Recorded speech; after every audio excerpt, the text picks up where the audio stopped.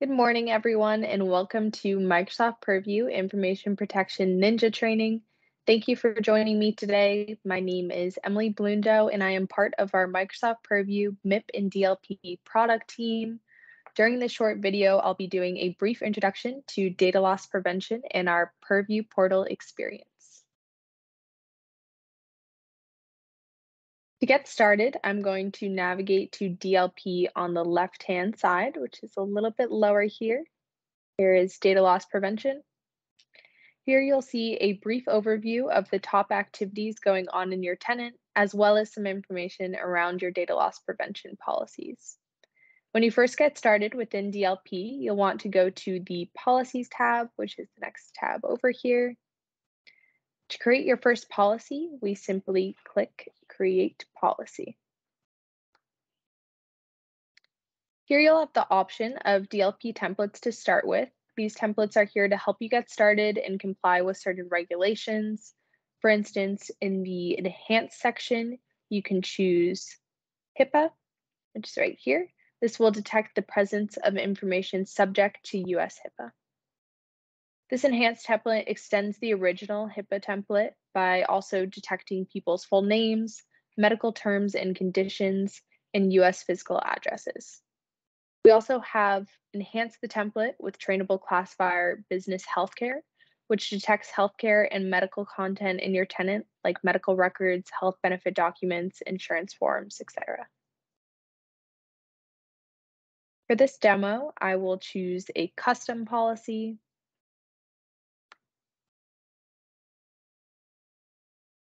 Next, you're going to go ahead and name your policy. I will just name it Custom Policy 123.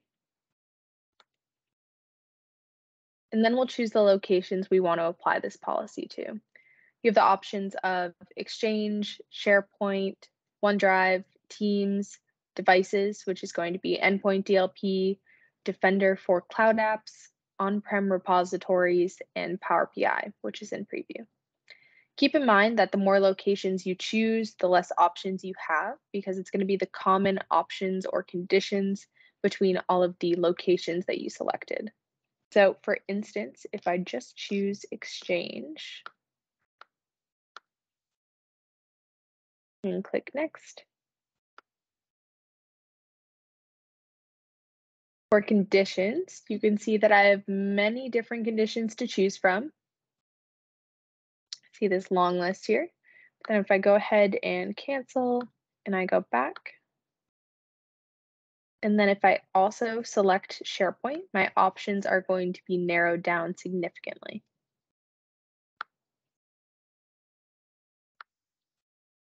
So click on Create a Rule. See, my list of conditions has really gone down. So when you choose your location, you'll then create a DLP rule, which is what we're creating here. I'll just name it rule. And this is a rule to be matched against your policy. 2, 3, just in case. So after we give it a name, we choose the conditions, which we can see here are the options. So we can say the content contains, and within content contains, you can choose sensitive information types, sensitivity labels, trainable classifiers. Get rid of this here, we can see the other conditions. So if the content's shared from M365, you can match against this DLP policy. There's a certain file extension, etc. There are a lot of options to choose from. So just for this use case, I will say content contains, and we will just choose social security number.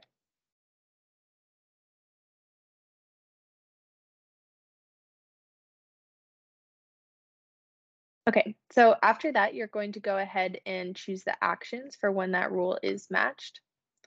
In this case, we have the option of restricting access or encrypting the content. So you can block users from receiving mail or accessing files if it contains social security numbers, and you can block everyone or block only people outside of your organization. For this use case, I'll just choose to block only people outside of my organization. If we don't choose an action, we'll just be auditing when we see those files or emails with social security numbers. Below the actions, we can turn on or off user notifications. And you can see we have the option of giving users a policy tip. We can also email the users if we are detecting that they're using social security numbers and it's matching against this DLP policy. Below that, you can choose to allow or disallow overrides when the DLP rule is matched. So if we turn this on, you'd be allowing the override, and you can require a business justification to override or just override automatically if they report it as false positive. So then below this, you can see the incident reports. You can also choose to turn on alerts to the admin when the rule is matched. So to break this down a little bit, here's the option where you choose the severity of the report that you're sending to admin, and then you can choose to send the alert to admin. You can send an email, and you can even choose to send an alert every time an activity matches, or you can choose certain amounts of time or conditions for when you do send that alert. And then lastly, here at the bottom, we can see an option for if there is a match, you can choose to stop looking for other DLP policies that will match. And you can also set the priority of this rule. And that priority decides which rules are evaluated first. So I'm just going to leave that as default for now, and I'm going to click save. Choose send an alert every time the activity matches. Then we can click save, and then we can click next. So next we decide if we want to test this policy first, which is always a good idea before turning the policy on, or you can just turn it on right away.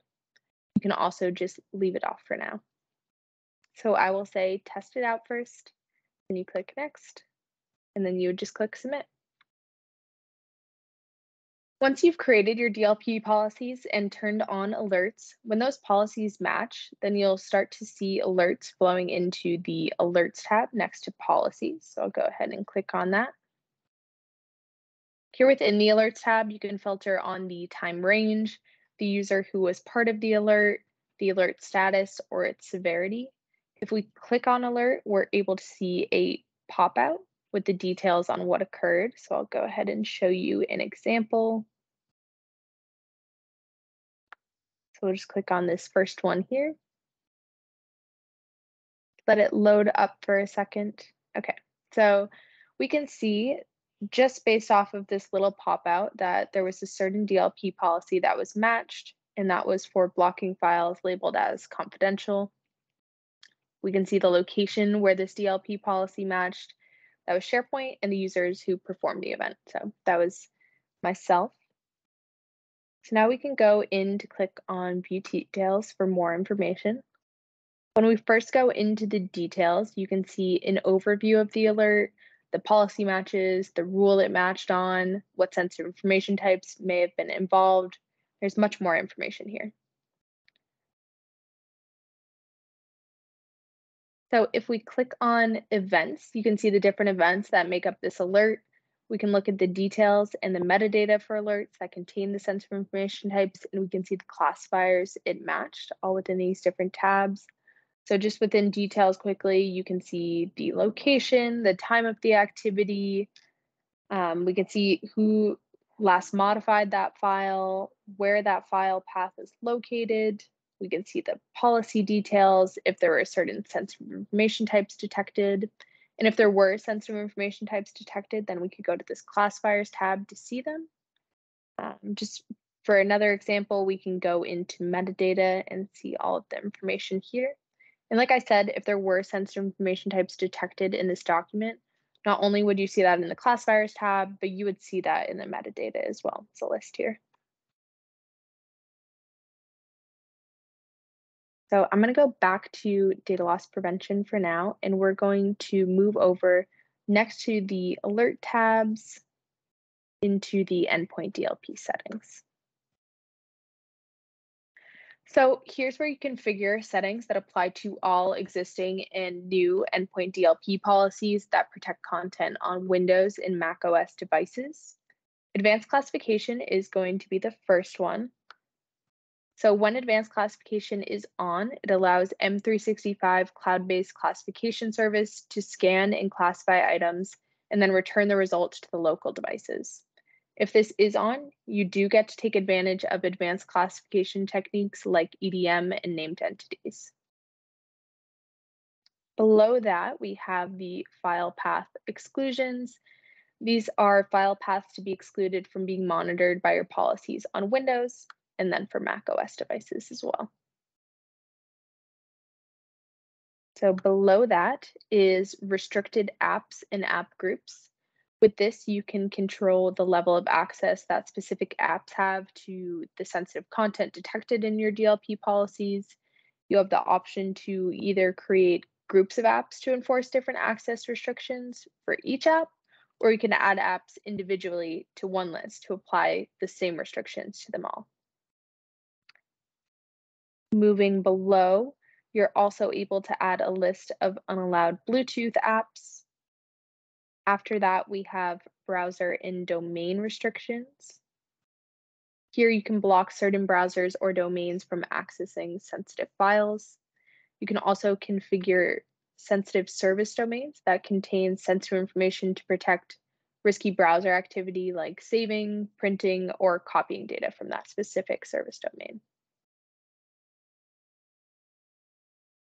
Below, for additional settings for endpoint DLP, you can set up custom business justification drop-down menu if users need to override certain activities.